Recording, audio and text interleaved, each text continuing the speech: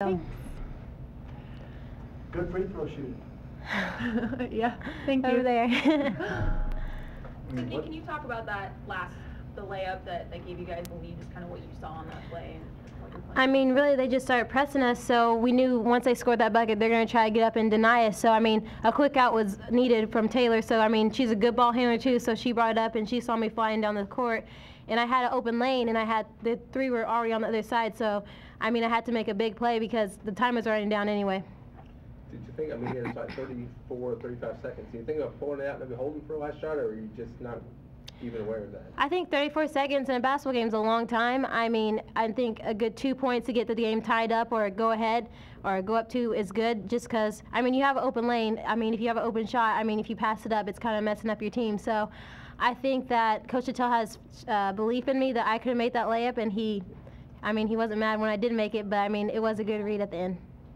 Coach Blair had some high praise for you just a couple minutes ago, just the difference between when you played A&M last year versus this year. How different do you feel now as a sophomore versus a freshman last year, you know, playing these high-ranked teams and all that stuff again? I mean, I think as a freshman I was thrown into it, and I didn't really know what to expect from a Big 12 game. And I think this year I'm more confident, and I know where to read plays, and I know what the plays going to develop into. So I think it's just more on a confidence level, and I worked really hard on my weaknesses from last year, and I think I just improved over the year. Lindsey, Coach Keller also had some high praise for you. He called you middle linebacker, and he was really disappointed almost that you played so much of the game that you were out there not in foul trouble. Just kind of talk about your game and maybe that middle linebacker mentality. He means that as a compliment. Yeah, no, that's fine. Yeah, actually, I've worked on my game to be a lot more physical because some of the girls, they're a little bigger than me. And, I mean, you just have to be stronger, you know, be solid. And, you know, defense is a big part of that. And as long as you can shut people down, you know, if they don't score and you only score 2 points, you win. So, I don't know. I feel like defense is a really big part of my game, and if I can shut them down, that just, you know, put a little star in my name. What does this win do for the Cowgirls in terms of just your confidence going forward?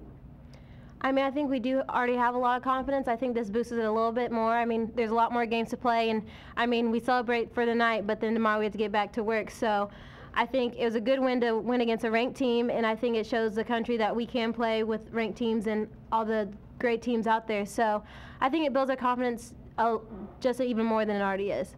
Still, though, defending national champs coming in this building, just how, I guess, already hyped up were you for this game, and just to come out with this victory, what does that mean? Well, we were pretty hyped. I mean, we made sure that we were ready to go, that we were going to, you know, hit first, you know, and make sure that, you know, this is our court, and we're going to defend our home. And I mean, we shoot here all the time, and there's no reason why we shouldn't have won this game. They went to the full court press there in the second half. It seemed to give you guys a little bit of trouble there initially, but how did you guys kind of combat that and kind of start to take control of that, you know, as kind of the second half went along? A&M teams that likes to speed you up and likes you to play fast. So, I mean, we just had to settle down and just, you know, make the right reads. And, you know, I wasn't open, so, I mean, we have other ball handlers that can bring it up, and then I'll get the ball back and set a play up. So I think it's just calming down and just knowing how to play basketball and just play at your pace and not theirs. Anything else for the girls? You guys were 11 and 18 from the inside. What did you guys work on in practice going from last game? For the post anyway, we worked a lot on just little shots because we missed a lot of those last time we were home. So that was our main focus. And Coach Annan, you know, he got us going at some drills, and we stayed in the gym extra and worked on that. So that always helps. It always does. And it showed. How big of a win is this for you guys? I mean, it's, you know, kind of a big deal.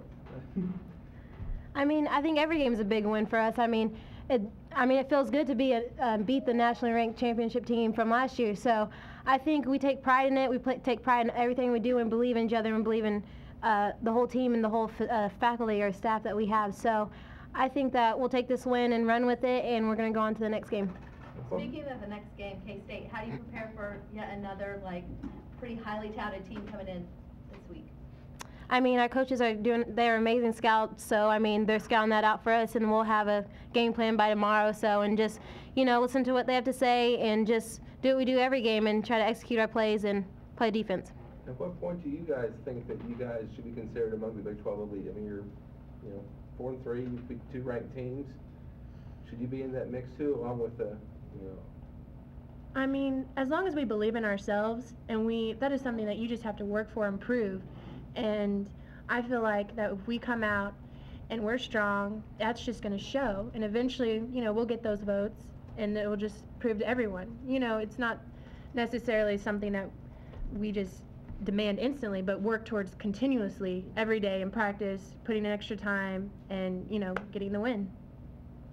Anything else? So we're 11 of 12 from the free throw line in the second half. I think that won the game for you. I think it did. Yeah. I